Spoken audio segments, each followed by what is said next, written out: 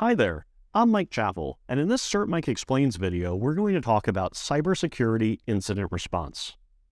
As cybersecurity professionals, we spend a lot of our time building security controls that we hope will prevent an incident from happening in the first place.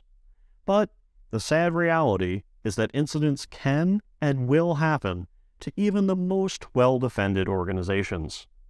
Because of this, today's cybersecurity professional must have a strong understanding of what to do when things go wrong.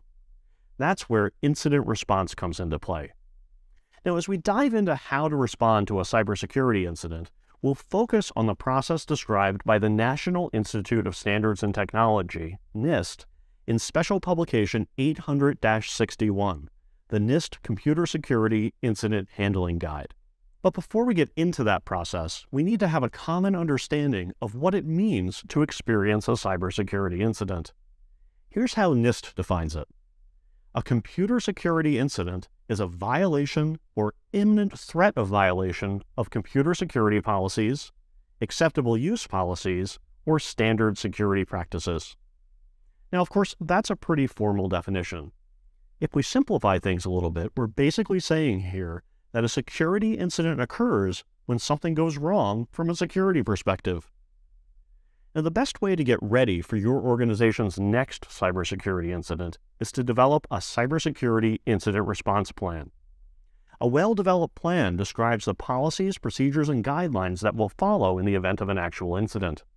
The point of the plan is to make decisions now, while we're not in the heat of a crisis, that will serve us well when it comes time for the rapid-fire decision-making of an incident.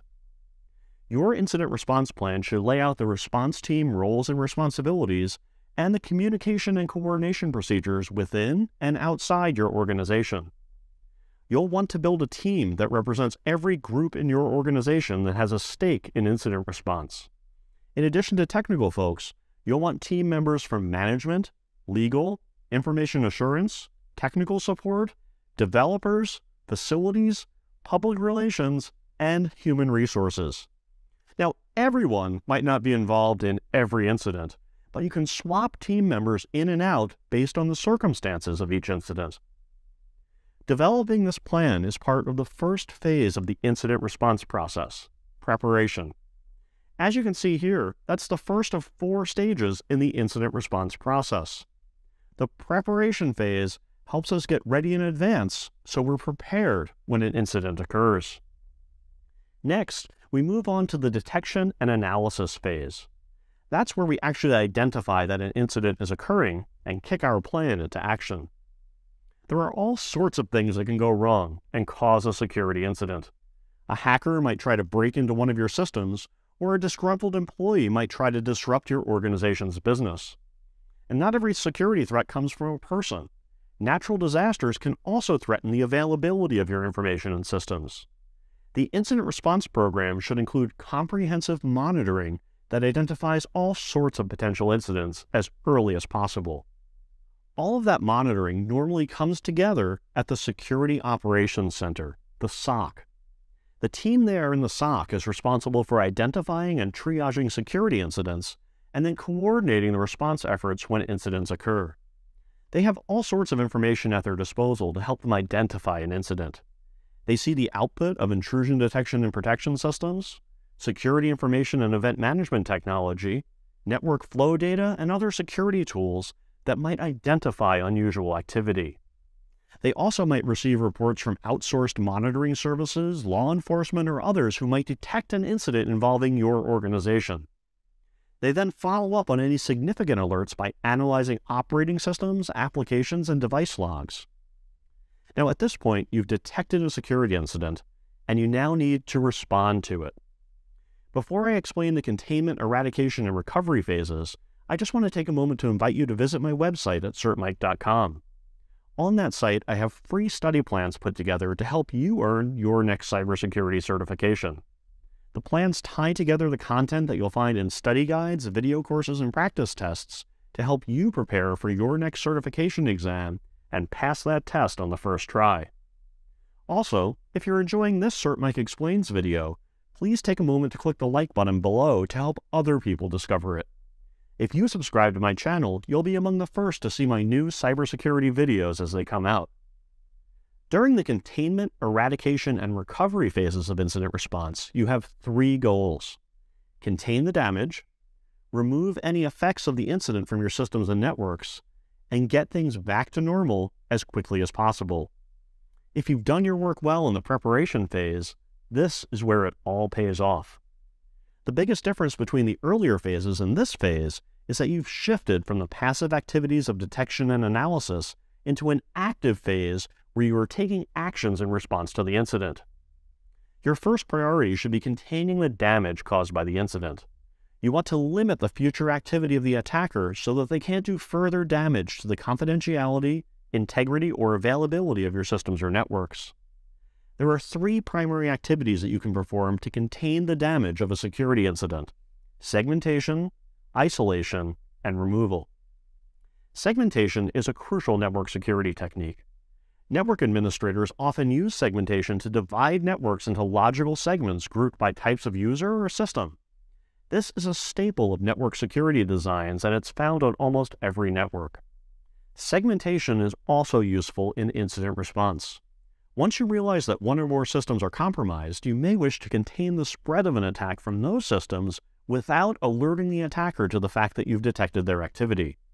To perform this containment, you can create a new virtual LAN called a quarantine VLAN and move those systems to the quarantine VLAN. From there, you can set up access controls that prevent the compromised systems from communicating with other systems on your network.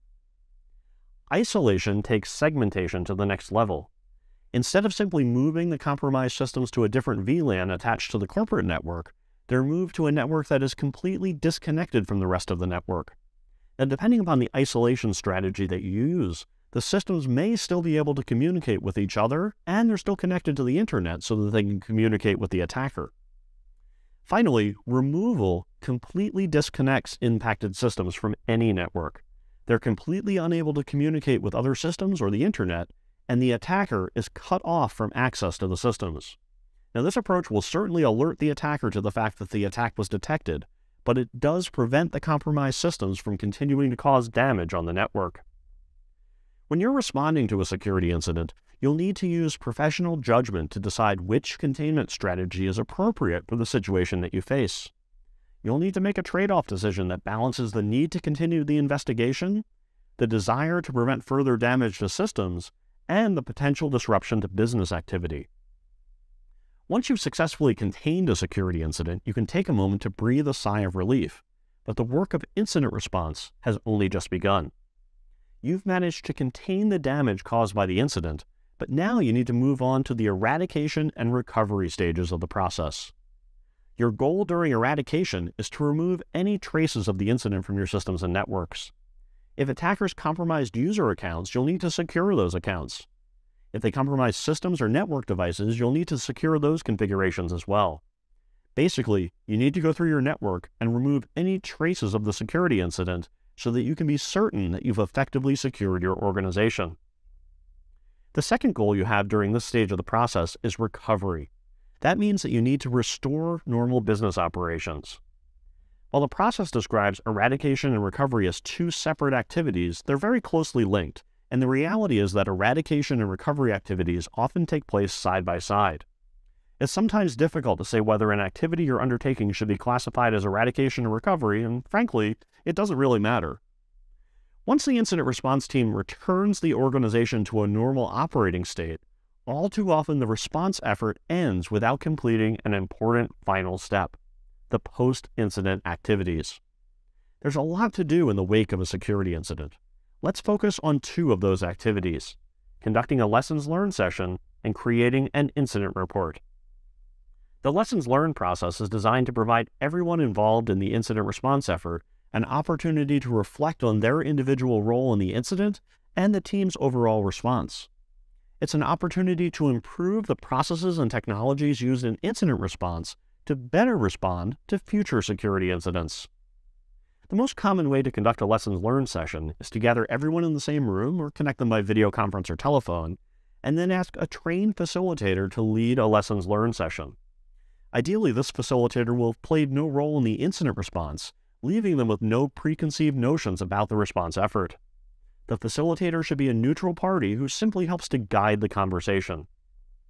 As you make the improvements identified during your lessons learned process, remember to follow your organization's change management process and update your incident response plan as needed. You'll want to make sure that all of your changes are appropriately tested, approved, and documented. In addition to your lessons learned report, you should also prepare an incident summary report.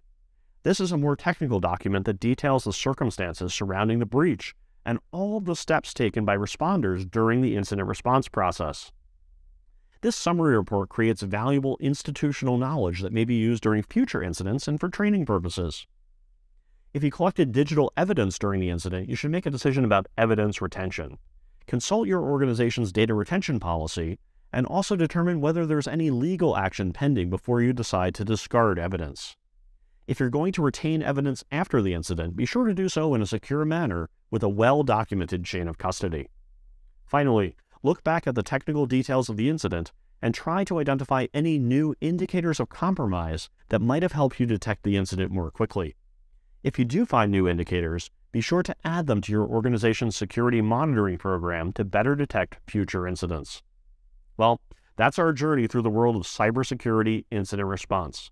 We've covered a lot of ground, from the early stages of preparation through detecting and analyzing incidents, containing the damage, recovering normal operations, and then wrapping things up.